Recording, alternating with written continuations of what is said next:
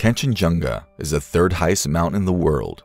Located in the eastern Himalayas, it straddles the border between Nepal and India, with its main summit standing at an elevation of 8,586 meters, 28,169 feet, and that is where Benoit Chamoux lost his life, or better said, he disappeared and never came back. Benoit was only 34 years old when he opted to summit the world's third largest mountain. He started his journey with one of his Sherpa. Apparently, he was bent on the exploration of the uncharted north face of Dhaulagiri, the seventh highest mountain in the world. Accompanied by his trusted partner, Pierre Royer, they aimed to conquer the untamed and treacherous terrain.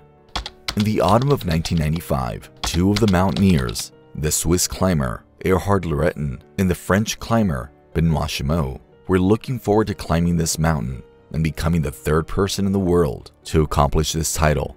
The race that started as a race, or we could say as a rivalry, turned into the death of Benoit. By September 1995, both of the climbers had climbed 13 of 14 8,000ers, and now Kanchenjunga was the next goal. It was the day of September 20 when Benoit, along with Royer, had begun their treks toward the base camp. The Swiss team of Erhard was also moving towards the base camp at the same time. By October 3rd, both the teams made it to the base camp, and then they aimed to ascend from the Nepalese side. By the 4th of October, both the teams made it to Camp 4, which was nearly 7,400 meters. By that time, Benoit and his Sherpa, who was a photographer too, were happy with their progress as it was going per plans with no major delays in between.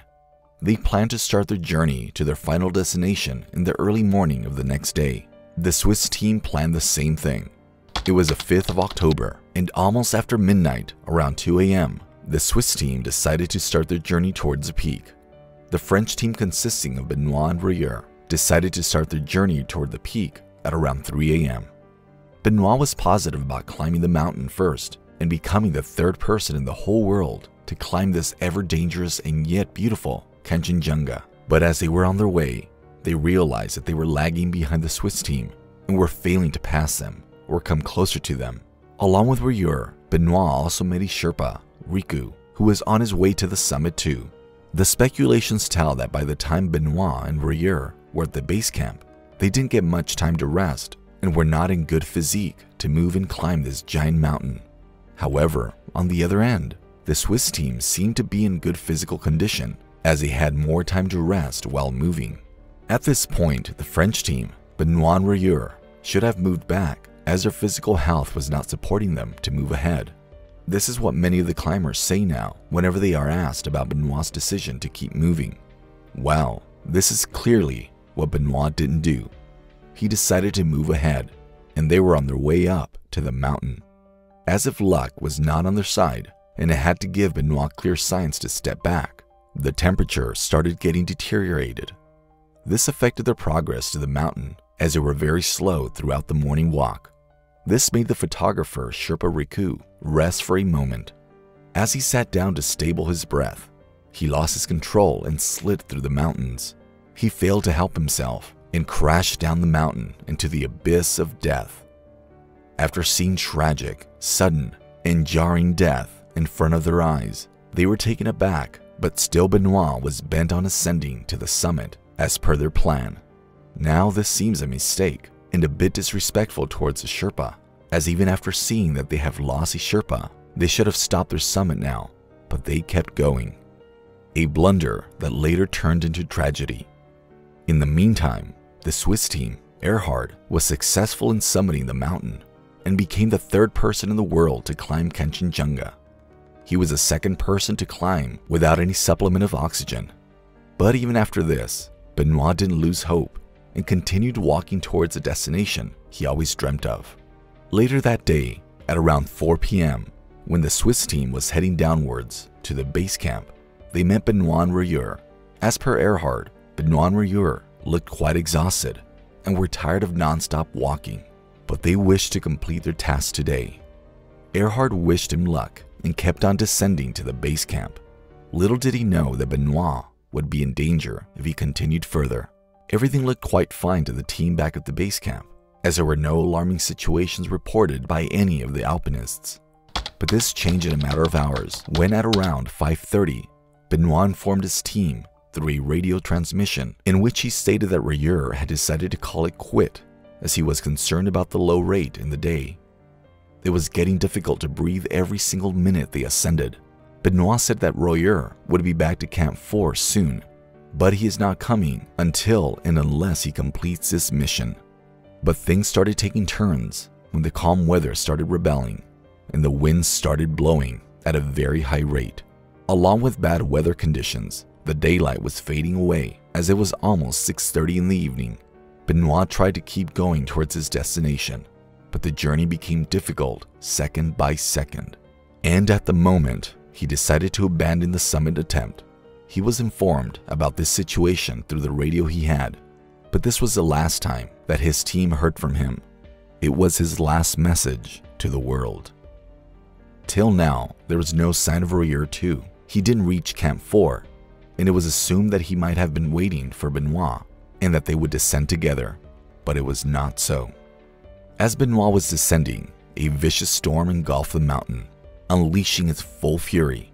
The tempest tested their skills, endurance, and willpower.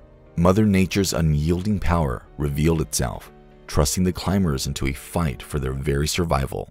The teams back at the base camp were in fury and tense as they feared the worst for both Benoit and Rayur. The condition was getting worse. High winds were blowing with a freezing temperature, and it started snowing too. There were very low hopes for both of them now. They were also not carrying any kind of emergency equipment, which again is a mistake they should not have made. Now, you may consider this as the end of both of them, as there were no signs and no contact by any of the two. But in the early morning, on the 6th of October, the radio again came to life, and at the other end, the team heard Benoit. A ray of hope that he would be fine and alive was everywhere in the camp. When he talked through the radio, his voice was faint and seemed to be fading away with every minute. He asked for Rayur. As soon as they got a call from Benoit, the Swiss team detected him through a telescope. He was hiding from the harsh winds behind a rocky ridge. Benoit then asked for directions to descend back. Erhard was there, and since he climbed down and knew the directions, he guided Benoit and asked him to stay warm and stay motivated to come back. Though Erhard guided Benoit and encouraged him to keep going, destiny didn't allow it to happen. After a while, they lost Benoit's sight from the ridge. It looked as if the mountains had engulfed him in their wide wildlife. And there, Benoit and Rayur will live forever. On the evening of 6 October, the weather again started getting bad. And at that point, the teams back in the base camp lost all hope for Rayur and Benoit to be alive. Now, instead of looking for the survivors, the rescue teams were looking for the dead bodies of the two. After a week of this tragic incident and not finding them anywhere, an Italian rescue team again searched for the two of them, and they were found, Benoit's and Rayur's radio, on the top of a rock hill. But there was no sign of the alpinists themselves. Afterward, several planes and helicopters were sent along with the rescue team members to look for any of them, but to no avail. Till now, after 28 years of this incident, people are still not able to forget these passionate people who lost their lives in the mountains. Every year we lose people who are devotees of mountains, and they end up in those mountains forever. Born on June 2nd, 1961, in Annecy, France, Benoit Chamoux possessed an unwavering spirit and an insatiable thirst for adventure from an early age. The mountains called to him, becoming the centerpiece of his existence. It is said that he summited 13 of 8,000ers in the Himalayas. However, 3 of these ascents, Makalu in 1995, Cho Oyu in 1990, and Shishapangma in 1990, are disputed and informally reported. He has officially made 10 ascents. Benoit's passion led him to become one of the most accomplished and respected mountaineers of his time. He dedicated himself to mastering the intricacies of climbing techniques and developing the physical and mental strength necessary to conquer the world's most formidable peaks. He had numerous notable ascents to his name, including several difficult climbs in the Himalayas. He successfully reached the summit of several peaks, such as Makalu, the fifth highest mountain in the world, Gasherbrum II, and Broad Peak. He was known for his alpine-style approach, preferring lightweight expeditions with minimal support rather than large and heavily guided expeditions.